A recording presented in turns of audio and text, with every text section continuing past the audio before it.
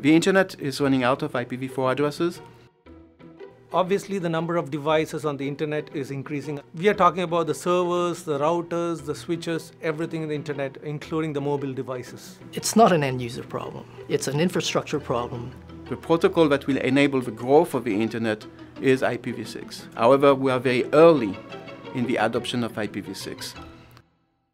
IPv6 Day is a 24-hour testing event to test IPv6 traffic and to make sure that IPv4 traffic is not getting impacted.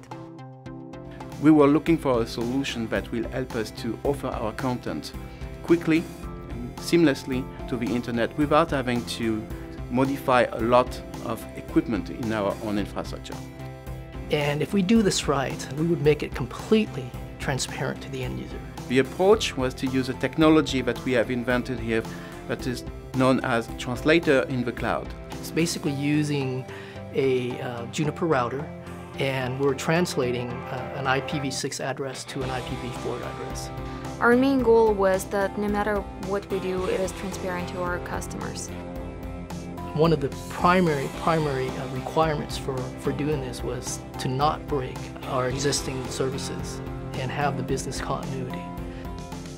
One of the goals of World IPv6 Day is to really understand how many of those users will be impacted, how they will be impacted, and finding solutions to solve this problem.